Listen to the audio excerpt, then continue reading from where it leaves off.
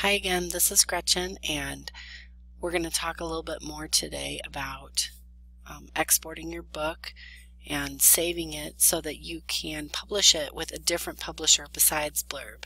So where we left off last time was I had sent the book to Blurb, and then we'd gone through the process of ordering it. So if you don't want to send your book to Blurb and you want to use a different publisher, that is fine.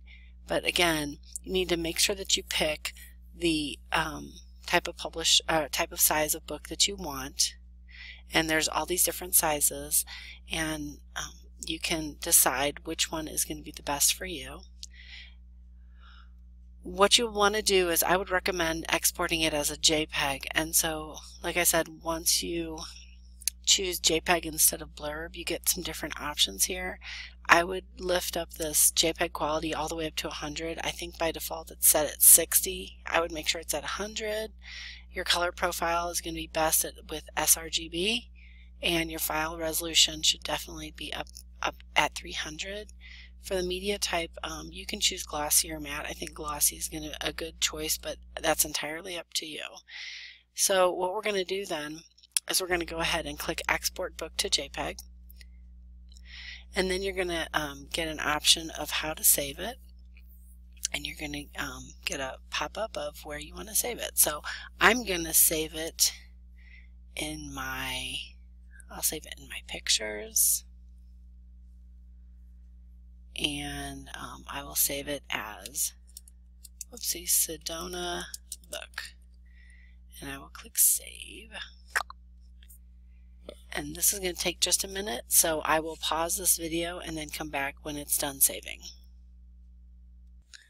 Okay, the photo book isn't quite downloaded yet, or isn't quite saved, but just wanted to show you the progress bar going on up here, so wait a little bit longer till it's done.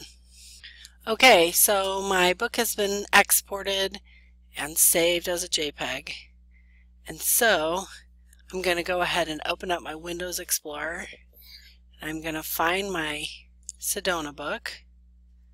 Let's see, it's up here. It's going to be created in an actual folder. It's not going to be like a bunch of picture files. Lightroom will create a book for you, and you can see here how it has now created individual pages for the whole entire book. And since I had chosen a wraparound cover, it created the wraparound cover here. Now if you don't want it to create a wraparound cover, obviously you don't have to, but it created a special type of image file there that was longer that you can use as the image cover wrap. But otherwise, each of these pages then, which are square pages, because remember I was working with a 7x7 page book, so each one of these images are square, and then within the actual page are your little images that you put in there.